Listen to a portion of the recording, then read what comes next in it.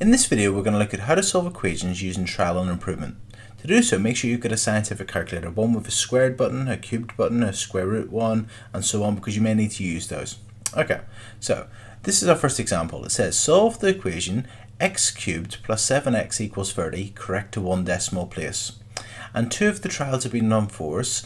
What's happened is we've tried 2, so we've done 2 cubed plus 7 times 2, and we've got 22, and that's too low because we want 30. And we've tried 3, so 3 cubed plus 7 times 3 is equal to 48, and that's too large because we wanted 30. So what we're going to do is we're going to carry on this table, okay? Now we want to get our answer to one decimal place, so our answer, well, it's going to be in between 2 and 3, so it could be like, 2.1, 2.2, 2.3, 2.4, and so on, and we need to find which one of those ones it will be. Okay, so we've tried 2, we've tried 3, we're looking for 30, that's somewhere in between the 22 and 48, and so let's try 2.5. Okay, so that's the first thing we're going to try on our table. The first value we're going to try is 2.5. Now, we've got x cubed plus 7 times x. That means we're going to cube our number that we think of, and we're going to add 7 times the number. So, whenever we're doing 2.5, that means we're going to do 2.5 cubed plus 7 times 2.5. So we just type that into our calculator. So get your scientific calculator and type in 2.5 cubed. The cubed button may be above the squared button, so you might need to press shift. So 2.5 cubed plus 7 times 2.5, and whenever I try that, I get that's equal to 33.125, and we want 30, so that's too large or too big. Okay, so we've tried 2.5, well, that's too large. Now let's try, I don't know, 2.4. So we're going to try 2.4 cubed plus 7 times 2.4. And now we just type that into the calculator. So 2.4 cubed plus 7 times 2.4.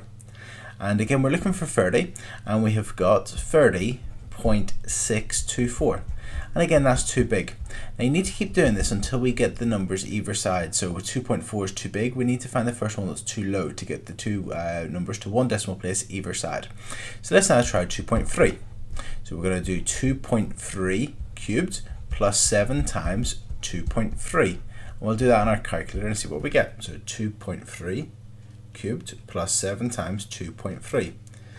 So that this time is equal to 28.267, and that's too small.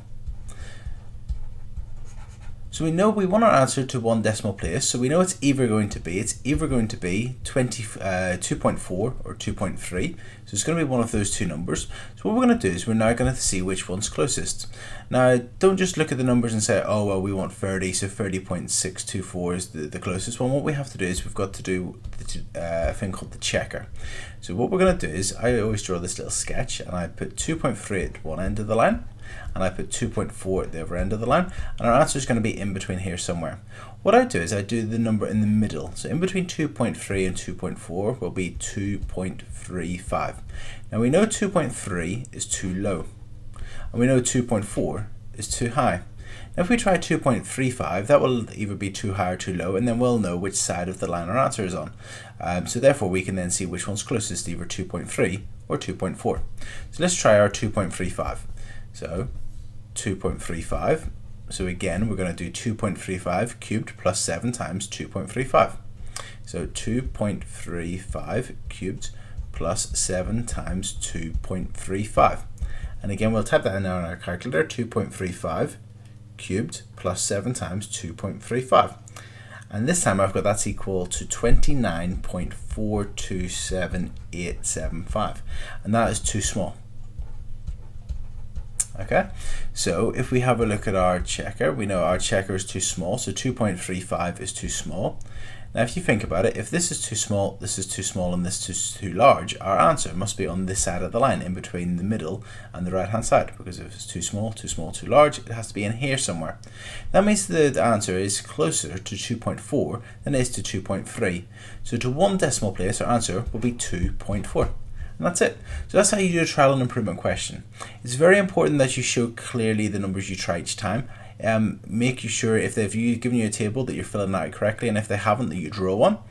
And you show clearly which number you try each time. It's sort of tempting to sometimes just type them into your calculator and not write it down, so make sure you're writing it down.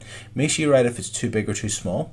And then the most important thing, I think, is getting the numbers either side of it. So if it's to one decimal place, you'll get like 2.4, 2.3, or 7.8 and 7.9. And then doing the number in the middle to show for certain which one's the closest, and then choosing your answer, mathematically. Okay, so let's do another example. This time the question says, use trial and improvement to find a solution to the equation x cubed minus x equals 21, given your answer to one decimal place. Now this time they didn't draw a table for, so I would recommend getting your ruler and drawing your table. Okay, by drawing the table, it'll help you show clearly your method and what you're doing to the examiner. So draw out your table. It's handy that I can just move the line like that. You probably can't do that with your page. Okay, and we'll put in our column. So the first column's x, that's the number we're going to try. The next column is what we're working out, so we're doing x cubed minus x. And the last column is one called comment. Okay, so we need to find our answer to one decimal place. Now, they haven't given us any numbers to start off with, so we're just going to try some whole numbers to start off with. So let's try, I don't know, let's try 2. So we're going to do 2 cubed, and then we're going to subtract 2. So 2 cubed, subtract 2. You can do that in your calculator, or I know this one. Actually, it's tempting to sometimes just do and work it in your head, but do it in the calculator. It's on a calculator test.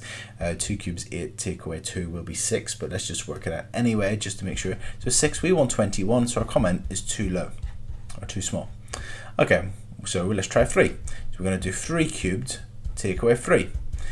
Okay, because it says you're going to cube the number and you're going to take away x, so it's take away the number, so we're going to cube it and take away 3. So 3 cubed minus 3 is equal to 24, and that is too high.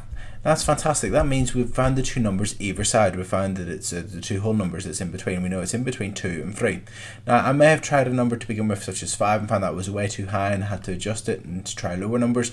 It doesn't matter as long as you get the two numbers either side, the integers that are the one that's too low and the one that's too high. So it's in between 2 and 3. So let's try. Well, we're looking for 21.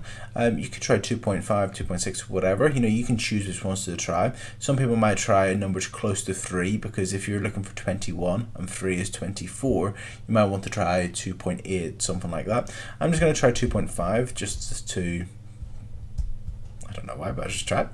2.5 cubed, take away the number 2.5 equals, so again we'll type that into your scientific calculators, 2.5 cubed minus 2.5, and I find that's equal to 13.125, and that's too low. Okay, so let's go higher. We want 21, so let's go to the 2.8 like I said I would. So 2.8 cubed minus 2.8. Let's try that and see what we get. So 2.8 cubed minus 2.8. This time I've got that's equal to 19.152. Again, that's too low. We're looking for 21, so too low. Let's try 2.9. So 2.9 cubed plus 2.9. Again, we're looking for, minus 2.9. It's a good idea actually to write it out. So 2.9 cubed minus 2.9. And whenever we work out that, we get that's equal to 21.489, which is too high. This is great. It's great because we found the two numbers to one decimal place on either side. We've got 2.8 and 2.9. So again, I draw a little number line, just like this. Just to see what it would look like. So 2.8 is too low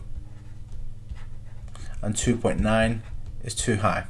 So what we're going to do is we're going to do the checkers in the middle, so we're going to do 2.85, okay, because that's in the middle, and that will let us know which side our answer is going to be on.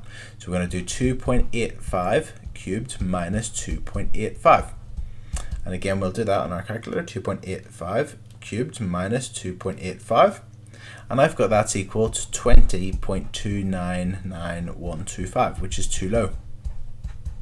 So that means that, well, if this number's too low and this number's too low and this one's too high, it means our answer must be in here somewhere. And this one, well, if you look at our answer, our exact solution is closer to 2.9 than it is to 2.8. So therefore, our answer will have to be 2.9. And that's it. So my tips are trial and improvement. Number one, make sure you've got your calculator. Make sure you know how to use it. Make sure you know where the squared button is, the cubed button, the square root button, and so on. Whenever you're doing the questions, make sure you set it out in a clear manner. I would recommend drawing a table. Also, and I think this is the one that students forget, is to make sure you do the checker, the number in between. If you want it to one decimal place, make sure you go in between the two that you know it's going to be in between and do the number in the middle. Okay.